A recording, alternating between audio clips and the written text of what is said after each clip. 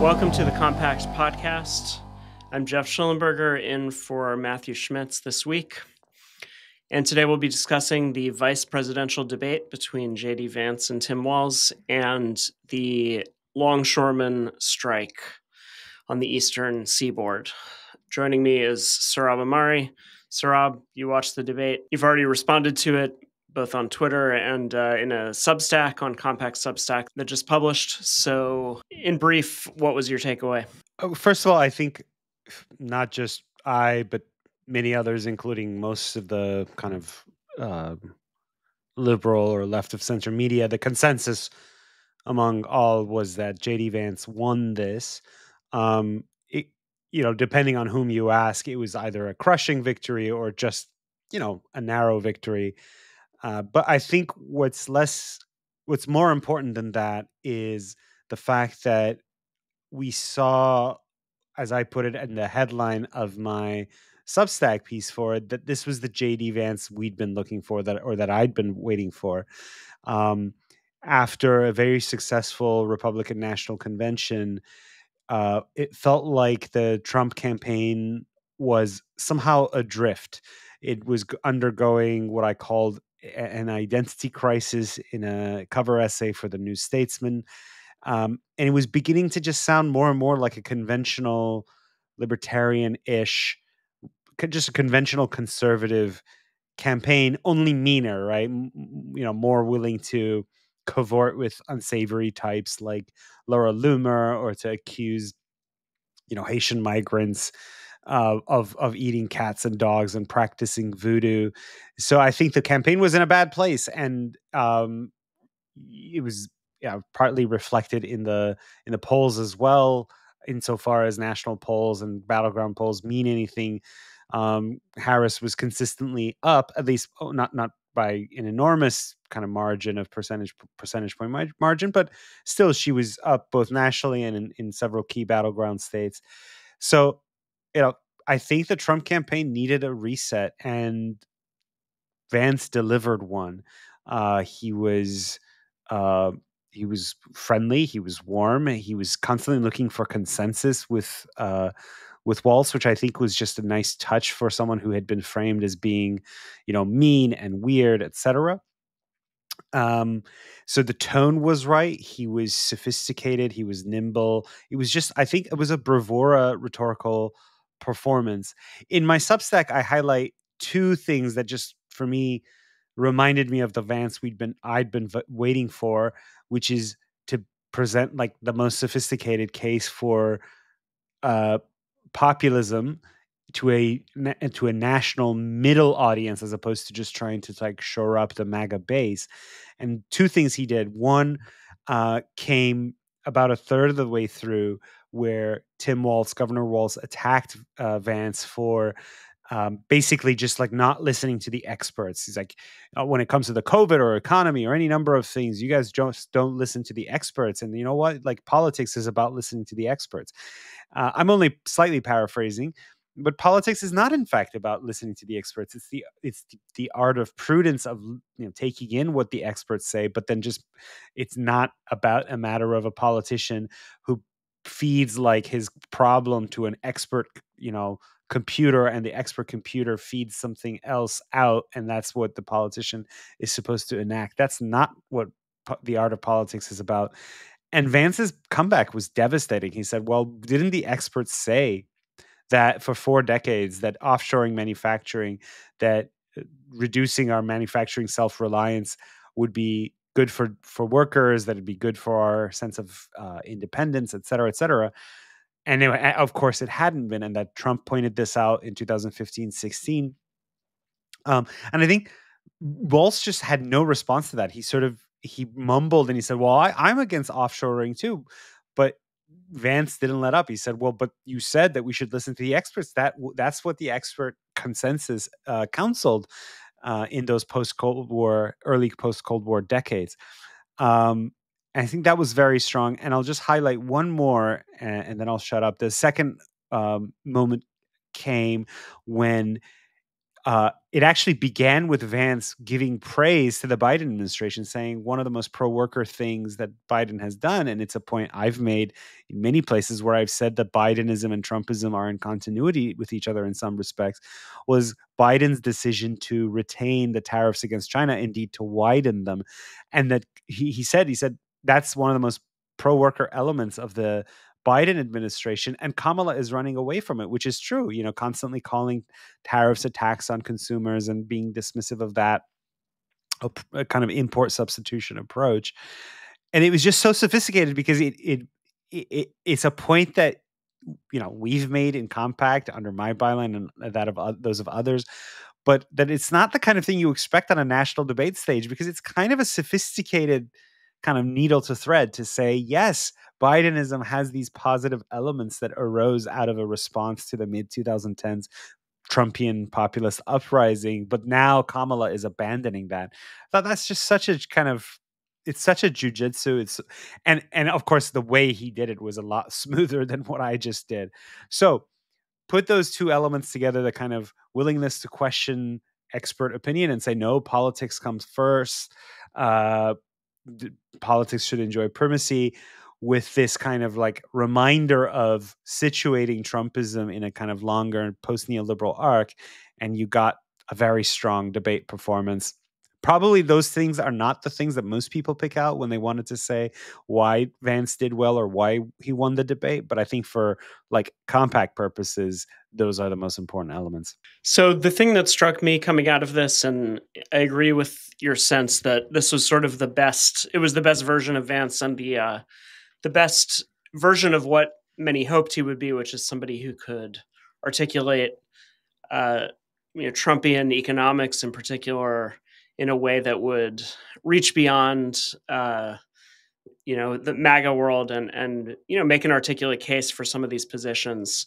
And, reflecting, as you were just pointing out, the fact that many of these things have actually been absorbed into the broader consensus through the Biden administration, which on the other hand has been weirdly, and I think Matt Stoller pointed this out, that, part of what this showed and Walls's somewhat fumbling response to the point about expertise and tariffs and outsourcing and so on, is that the Democrats have actually not been good at selling the more economically populist parts of Biden's record, and they haven't quite been comfortable with that. In part, perhaps because it means acknowledging a way that they establish a continuity with Trump, who they usually want to paint as a complete aberration. So, two things that stood out to me here. One, this raises this question of sort of Trumpism without Trump or Trumpism after Trump.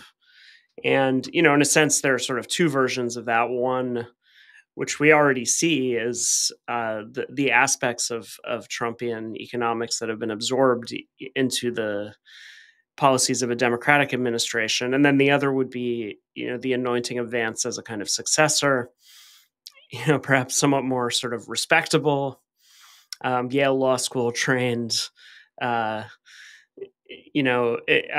of polished and articulate spokesman of some of these positions. Now, this is part of why, and maybe these are just a couple of slight challenges that don't diminish Vance's performance, but I think raise a couple questions, right? So the first is, as many people noted, the main point at which Vance fumbled after an extremely smooth performance, or was, found himself stuck confronting a question he couldn't answer, which was right at the end when he was asked, essentially point blank, did Donald Trump lose the 2020 election?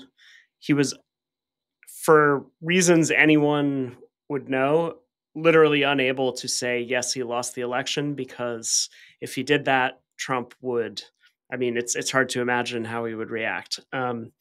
He could actually risk being dropped from the ticket. I'm not sure. So, but this is a problem, right? Because it suggests there's you might think of it as the Trumpian the role. What's the role of the Trumpian id, or the kind of libidinal energies of Trumpism in relation to the policies that have emerged out of it, right? Which can be articulated um, in a more nuanced and respectable manner, right? Um, because this is the core issue of the Trumpian id, right? Which is the sense of being of grievance, of having been cheated and robbed, of being, and these things are not unrelated, right? In other words, the sense of the country having been sold out by experts, by economists, by the bipartisan economic consensus is not entirely separable from these more kind of conspiratorial modes of grievance politics, right? And or from Trump's own kind of deep libidinal investment in his own grievances. And so, the question in part, which I think was dramatized in that moment, is can you excise the, again, at this point, not, no longer fringe policy shifts that have come out of Trumpian economics in particular. Can you excise those from this kind of you know this kind of festering pit of resentment and grievance, which I think is embodied in this refusal to acknowledge that he lost the 2020 election, right? And so, to the extent that Vance was unable to answer that in a remotely coherent way, and essentially deflected and tried to change the subject, that suggests that problem remains unresolved. So, I'm curious what you think about that. Yeah, I think that's right. Last night I tweeted that Waltz's overall it was a losing performance, but the two areas where he was strongest was, I think he came across very well, was one, um, the healthcare issue, where Republicans just don't have a good healthcare policy. What they stand for is no one wants, and yeah, I'm not sure what Vance was trying to get out of that, but he just didn't come off as strong.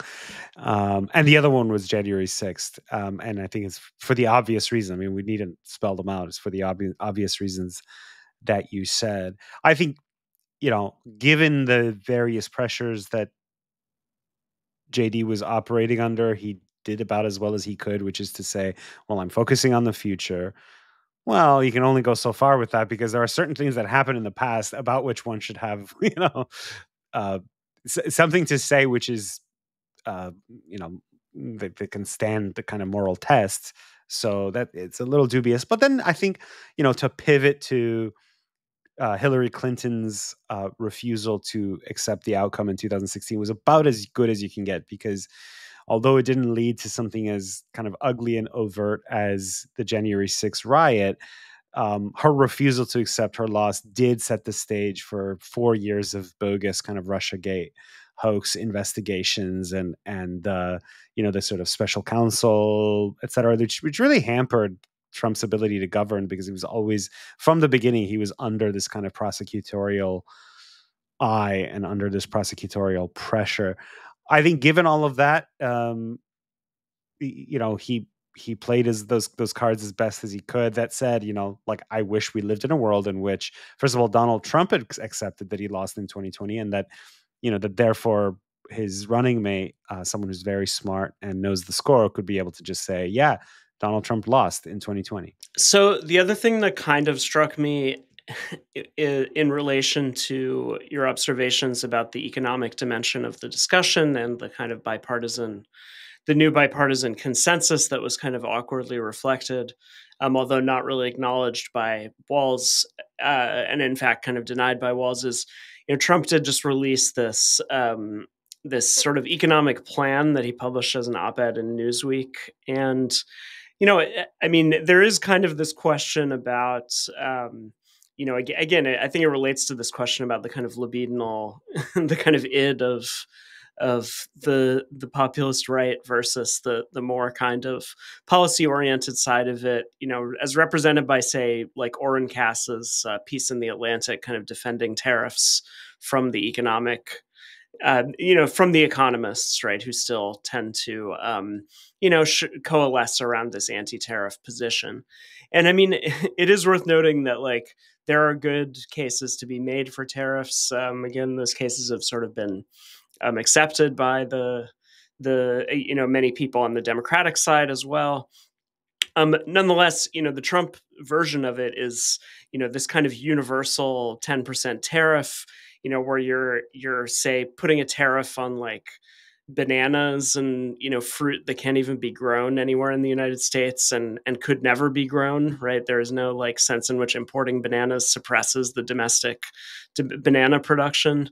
So it is actually kind of tied to this much more libidinal sense on Trump's part that he that like any money we give to another country is somehow like money that we're losing. So it's a very zero sum conceptualization of economics, and I think this is actually a problem, at least to the extent that this whole vision is grounded and is necessarily tied to Trump's own career, because it's actually not a sort of growth oriented position, right? Because it actually conceives of economics as a zero sum game, in which you can't grow, and anything you give somewhere else is necessarily a loss to you.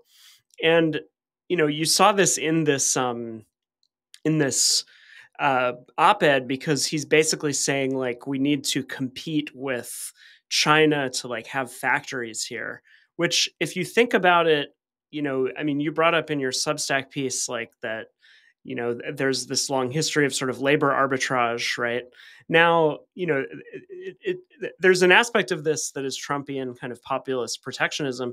There's an aspect of it that just sounds like the red state race to the bottom economic model, where you're saying, well, we're going to and he says we're going to slash 10 regulations for every new one that's added. So there is this kind of anti-regulatory side. There's this tax break side. So it's essentially the red state model on a global scale, which seems like it's in tension with a more kind of future growth and building oriented vision of economics. Because basically, and so I think when you what I thought after reading this is like Trump's instincts on this are often so kind of bizarre. Like, while you can, I think Cass makes a strong case for the rationality of tariffs in his recent piece, for example, but like there are legitimate ways that Trump's conceptualization of economics is in fact deeply irrational. Now, what's interesting is that I think that irrationality was maybe necessary as a kind of corrective to the irrational expert consensus of the prior few decades, right? So, in other words, for somebody to come in and take this wrecking ball to this prior consensus, perhaps this sort of far more aggressive and in many ways itself like quite irrational sort of form of economic nationalism was necessary as a corrective, right? Because it had gone so far in the opposite direction. But there is something about it, if you read this op-ed, that's quite troubling, because I think it it suggests sort of what we need to do is like slash regulations and taxes so low that we can like attract sweatshops back from Southeast Asia, so we can have people working in sweatshops here, which like is kind of in tension with saying we need to recreate the American dream of middle class manufacturing jobs for people with high school diplomas.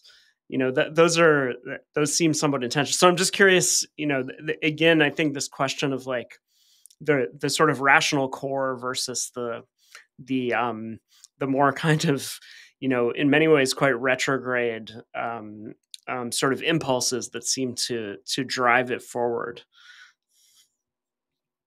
Yeah, it's to connect our Compacts 2 podcasts. We have, of course, this flagship podcast, and then we also have another one called Blame Theory, which is anchored by Mr. Shullenberger.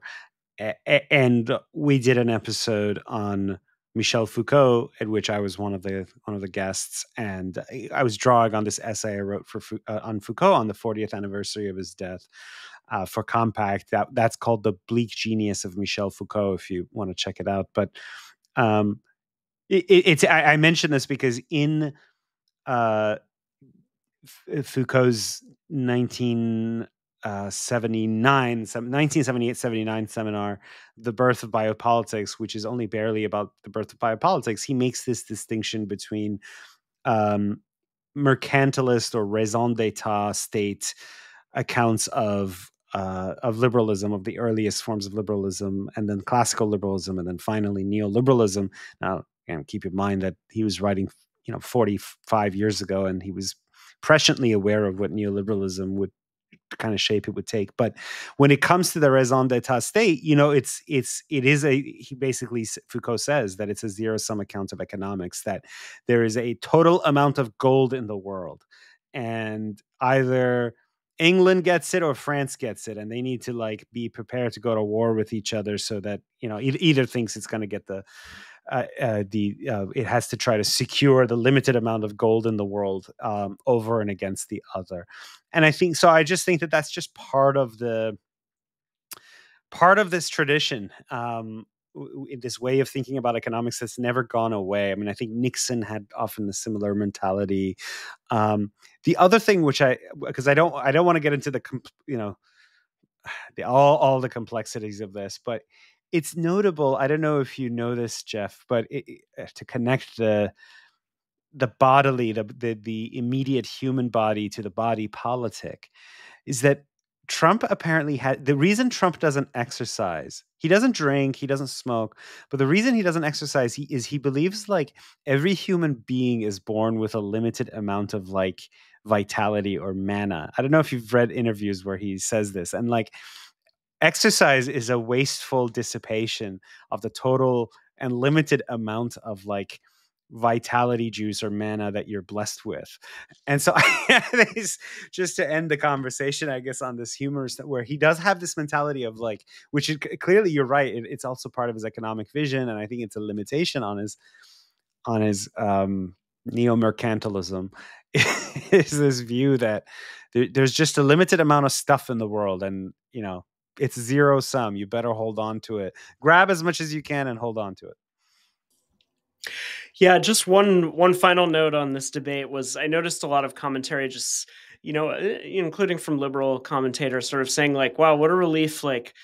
These were the adults in the room. They were, I mean, people expected it to be more pugilistic because both debaters had been, noted for their kind of harsh rhetoric and so on.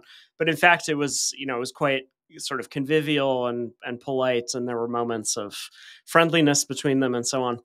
So, people were, but then also people noted there was serious policy discussion, right? They really got down in the weeds, and okay, maybe it was a little boring at those moments, but hey, we had these guys who are serious about discussing policy.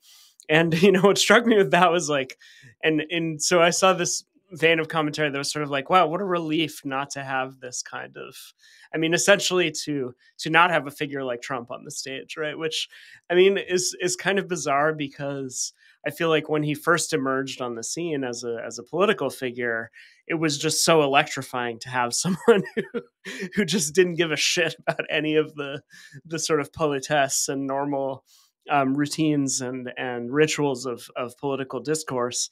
And now people are just kind of exhausted with that, and sort of just seeing a wonky policy discussion between two candidates on the main stage of American politics seems refreshing now, even though 10 years ago it was that was just boring and dumb, and people wanted this kind of pugilistic, highly libidinal kind of, and I just remember the Republican debates in 2016, the primary debates, Trump was just an absolute wrecking ball, just like humiliating and destroying these guys who were just kind of trying to behave like normal politicians and just completely wiping the floor with them. And that was like quite exhilarating at the time.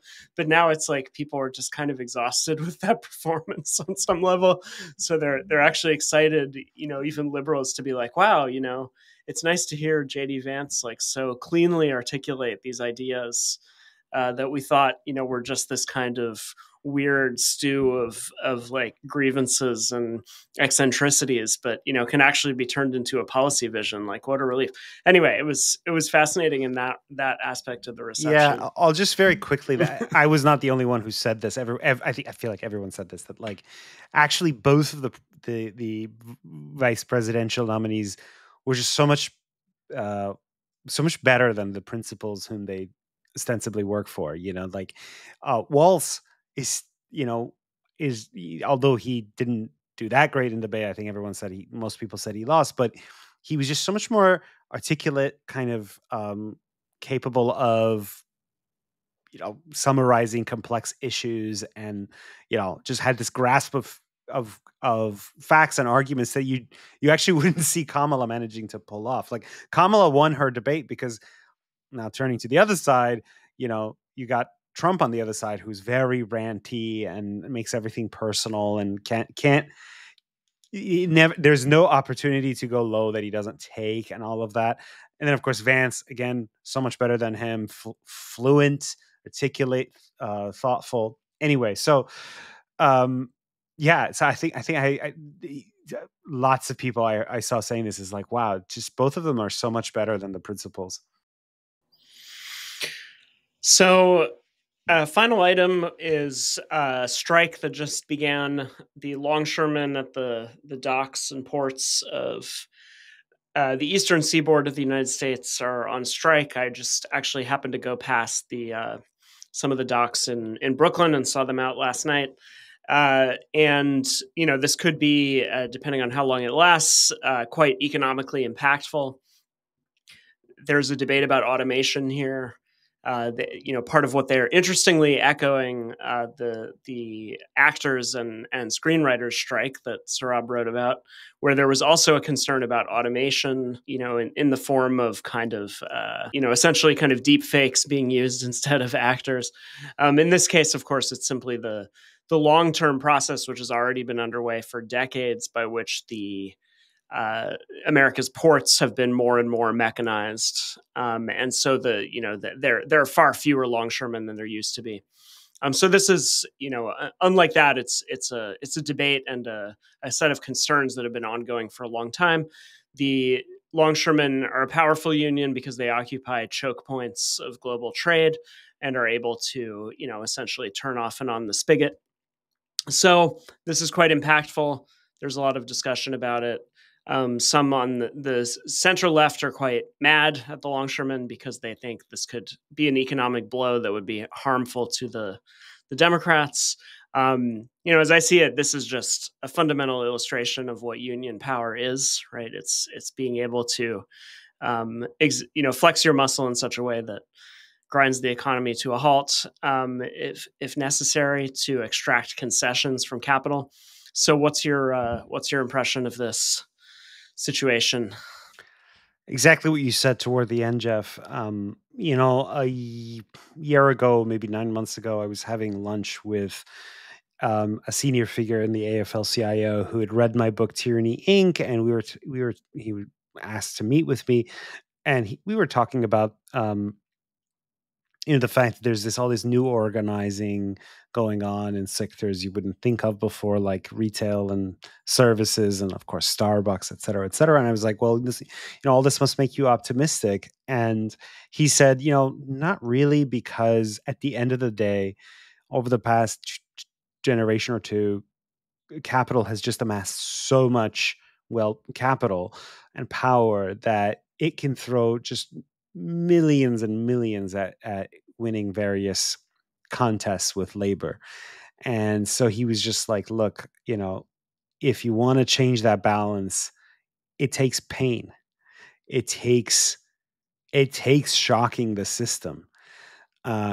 And so, of course, I agreed with him because, in my book, I mentioned that, yes, like in some ways, the New Deal was an elite consensus. He was elite driven. FDR, I'm reading one of his biographies right now, and of course, he's just the kind of as aristocratic as an American can get. Right? He was famously a member of the Northeast gentry, and yet he comes around to this set of policies to try to, in a way, save capitalism from itself, to create a new labor peace at a time when instability threatened the system. And that's the key part, that yes, elites can strike class compromises, but they won't do it, absent militancy on the part of working class people. And that's what you saw, in the beginning of the late 19th century through the 1910s, 20s, and 30s. That was the age of, really turbulent labor capital relations. And it was one of the backdrops of the New Deal. And so likewise, you've had now this period where bosses have just become so used to lording it over labor, and society has become so complacent about that people are shocked when longshoremen say, "Hey, we're going to," and I don't care about the substantive issue as much, but when they say we're going to shut it down, we're going to I think one of the longshoremen that I saw interviewed on Twitter, or at least the clip was posted on Twitter, was like, "We're going to bring you to your knees." That is labor's power. Understand, like we talk about collective bargaining and arbitration, all the things that labor unions do in relation to management and all that. But like the premise of all of that is that our model of economic organization cannot run ultimately, even with all the automation today, if the people who do the work refuse to work, and if they hold those choke points, as you said. So that's and it's kind of funny to me that when some people who are sort of pro labor in a soft way are confronted with that, suddenly they're like, well, whoa, we got to send in the Marines now. Like, get these people. It's like, hey, that's the basis of labor's power. It's not the only basis of labor's power, but it's a central one. They can make appeals and so forth in other ways. But yeah, what do you think? And so and we're entering this kind of age of industrial warfare, and we need industrial peace domestically. Well, if we don't want stuff like this, people have just got to get a fairer shake. And with that, we'll bring things to a close. Thanks to Rob. Listeners, if you like what you're hearing, please rate and review us and subscribe on your favorite podcast channels. And please subscribe to compactmag.com/subscribe, and read everything we publish. See you next week.